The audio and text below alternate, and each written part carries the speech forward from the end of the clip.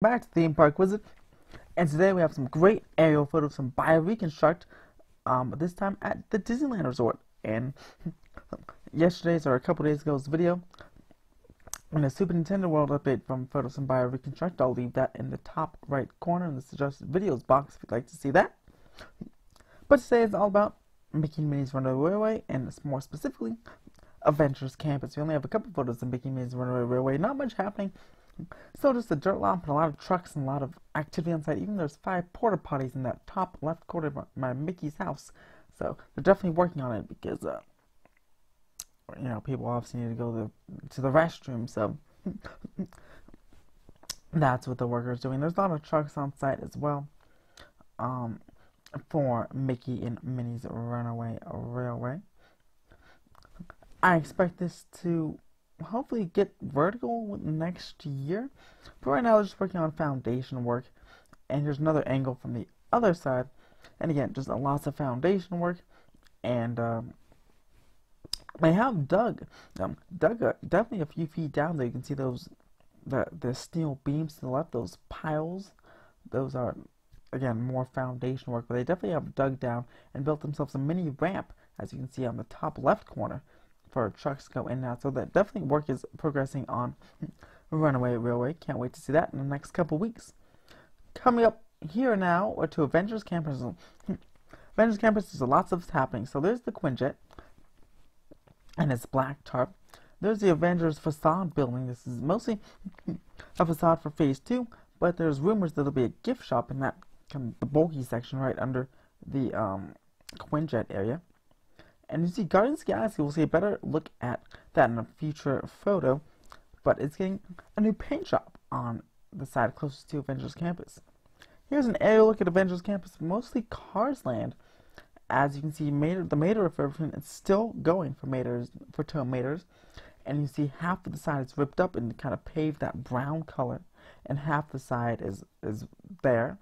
They worked, I believe, on the previous side already, and I think they're just working on this left side and for Maters, and then it should be ready to go by the time the park opens. Very long refurbishment, but of course most or all refurbs have stopped, and so that's another refurb that has stopped. Moving on, not moving on, actually we're going to continue looking at Maters, but you have the Spiderman attraction and Ant-Man microbrewery. You can see Spider-Man has this logo, which we'll be seeing pretty soon. They're getting a closer look pretty soon. I still think Spider-Man should open first before the rest of the land, and then that way the whole thing won't be significantly delayed. But here's a close look at Spider-Man. You can see the Circuit City red is back, and the logo is pretty cool. It's going to light up at night. In the rendering, you see it kind of glows at night. And you can see there's some indents in there, and it makes it kind of glow at night. It'll look really awesome at night. The crane, of course, is finished, and the second crane over there looks like it's finished in the top right corner by those the banners, those pillars of those banners are going in as you walk into the land. And honestly, that's probably the most complete Spider-Man. That's basically what the Spider-Man facade is going to look like.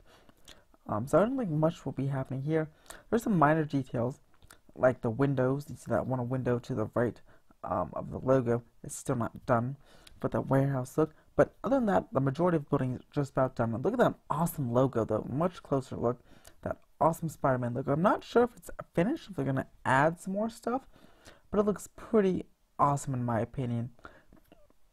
And I honestly can't wait to see the thing at nighttime and the whole land at nighttime. I love the parks at night. Moving on to the right side, you can see the Spider-Man queue area is getting a lot. Its steel canopy is growing ever so slightly. It is definitely growing though, and looks like those stuff is being painted gray. And you can see some foundation work for what will be the queue line in between what is the bathroom area and the main show building for the attraction. You can also see some more forms and some more walls happening in the middle of the land, right below the bathroom, the former tissue box bathroom. Here's an overview of the entire land right now. You can see the Doctor Strange area is coming into big focus here. There's finally some definition in that part of the area, a part of the land. There's a wall being built where the stage will be, and you can see the transition between Cars Land and the Marvel Land is definitely growing as well. Here's a much better look at the Ant-Man microbrewery. And you can see they have some forms up in the wall up on the right side. And they're working on the wall on the left side, which I assume will eventually be definitely some outdoor seating in the renderings. There's some outdoor seating there. So that is being worked on. The roof and the actual building itself, which is pretty big for a restaurant, a quick service restaurant, microbrewery. It's pretty decent size, and they'll have some pretty cool shops there. It's mostly done. Here's another look at the Guardians of the Galaxy building. And there's a couple interesting things I wanted to note here. One, the gray, the side of the building is being painted a gray to kind of match that kind of gray Tomorrowlandish vibe of Avengers Campus happening right now.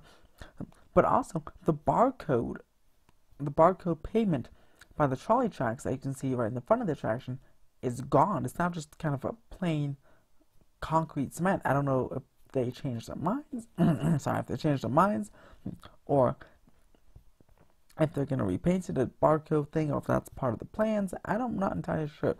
But they took it away for now, so I wonder if it will come back.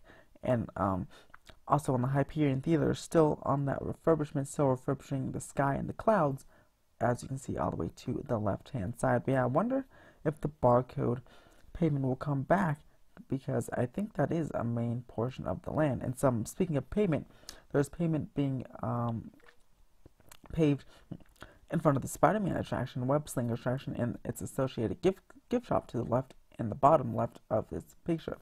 Here's just a better look of the queue line with the queue canopy happening right there, and it's going to kind of snake in between. Again, they have those walls, those definition walls that form definition of where the queue line kind of snake in, go in and out, and eventually into those doors that you can see under that purple canopy right there, purple entranceway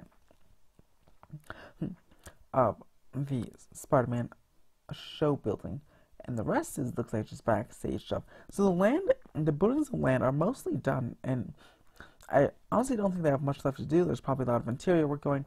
The paving stuff, turning all the dirt into pavement, it's really easy. That takes a maximum maybe 2 to 3 weeks to do, if that. So that should be really easy to do. The buildings are the main portions of the attraction, are the main portions of land, and whatever the stuff occupying the interiors of the buildings are the most important. The pavement obviously will be last, and will be really, really easy to do. So I say this should definitely open up in the fall, the whole land, and definitely, if not just the Spider-Man attraction, potentially could open up in the summertime. They really wanted to. But we'll have to see. And that's, again, if the park opens up in the summertime as well. But what do you guys think of this Disneyland, mainly Avengers Campus construction update? What are you excited for Avengers Campus? Will we be going to the parks? And when do you think Mickey's Minnie Runaway Railway will open? Let me know in the comments below. Give this video a big thumbs up if you liked it. Subscribe to the channel for more theme park updates. Lots of theme park news happening lately, and more to come, especially as Disneyland Paris reopens today, as well as Epcot and Hollywood Studios. We'll be talking about that on the live stream. So subscribe for that, and as always, have a fantastic day.